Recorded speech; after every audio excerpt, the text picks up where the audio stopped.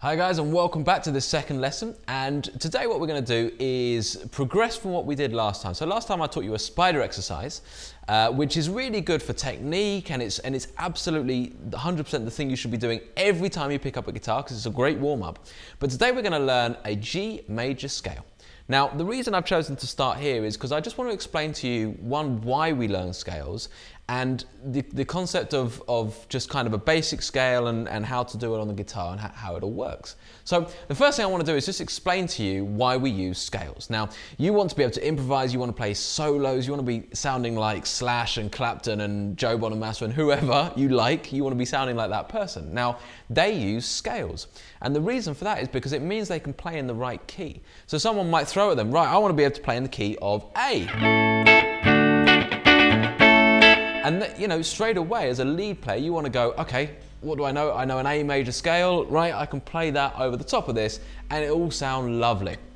So from a lead person's perspective, it's really simple. You play the right scale from the key that you've been given, okay? So it's easy really, but you need to start knowing the shapes and how to play them, okay? So I'm just going to give you a quick example of what that sounds like. Seeing as I've got this lovely setup, I'm just going to do a quick loop of a G major chord, okay? So for example, here's a G major chord, so I'm going to go 1, 2, 3, 4. And by the power of magic, that's now looping for me. And I'm just going to play a basic G major scale, and you're going to see hopefully that it sounds really pretty and it all fits, and this is the idea, okay? So this is kind of based around the scale we're going to be learning.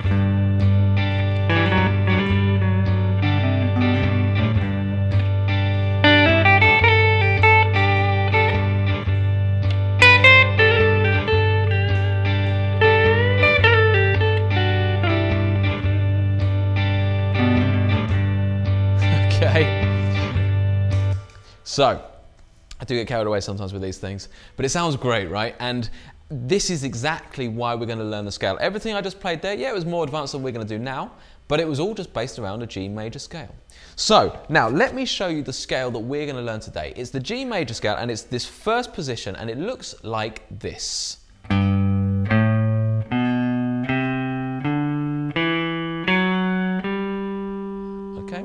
Hopefully that sound is quite familiar to you guys. It's kind of like do, re, mi, fa, sol, la, ti, do. I'm no singer, obviously, but that's what it is. And that's all we need. We just need the first octave, it's called. So the first 7 notes, 1, 2, 3, 4, 5, 6, 7. That's a major scale. And then after that, it gets back to the first note again. And if you carry it on, you just repeat those 7 notes over and over again. Okay, that's all it is, guys, okay? So what I'm going to do is I'm going to walk you through how to play this. So what I want you to do is get your finger on the 3rd fret of the E string, okay? So we should all remember the E string, the elephant string, elephant and donkeys grow big ears, right? And I'm going to get you to play it with your 2nd finger this time, okay? And the reason for that is because the shape kind of goes backwards, so we're going to need the 1st finger back here. Remember the importance of having 1 finger per fret, like we talked about before. So we're going to play that 3rd fret of the E string. Okay, that's G. Now, the little finger is now going to play the 5th fret, okay, which plays the A. So we're going to go 3rd fret, 5th fret, okay? Now, in the next lesson, or the one coming up after that, we're going to talk about what these notes are all called going up the neck. But for now, let's just get the scale shape right. So, there to there. Now this is where my 1st finger is necessary, because I'm going to go to the A string now, the 2nd string, and play the 2nd fret. Okay, that's my 3rd note, so I've got 1, 2, 3. Then I'm going to play my 2nd finger on the A string. Okay, 1, 2, 3, 4, I've got 4th note, 3rd fret. Then I'm going to go 5th fret with my little finger. Okay, then I'm going to go up to the D string. Play the 2nd fret of the D string with my 1st finger, then the 4th fret of the D string with my 3rd finger, try and get the exact fingers here, and then little finger right there on the 5th fret of the D string. Okay, so all together, real slow, we've got 3rd fret on the E string, 5th fret on the E string, then we've got 2nd fret on the A string, 3rd fret on the A string, 5th fret on the A string. Then we've got 2nd fret on the D string, 4th fret, and then 5th fret. So it sounds like this.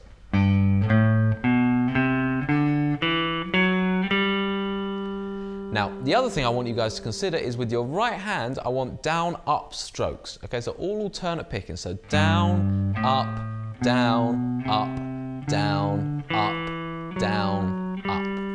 Okay, even when it means crossing strings, we're going to do alternate picking. Okay, so just try and actually literally say that to yourself. Down, up, to force yourself to do that picking pattern. Okay, so there's your scale shape. Okay, and as always, we want to be practicing, once you've got it kind of basically together, with that drum beat. That's so important to kind of get your rhythm through your lead playing as well, which is often kind of misunderstood and underrated, the fact that you need to have rhythm in lead as well.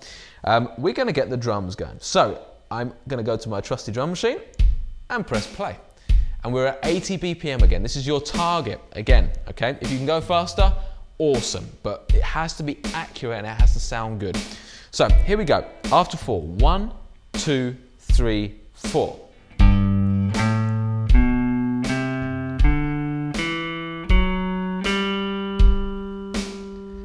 Okay, I'm going to do it one more time. 2, 3, 4.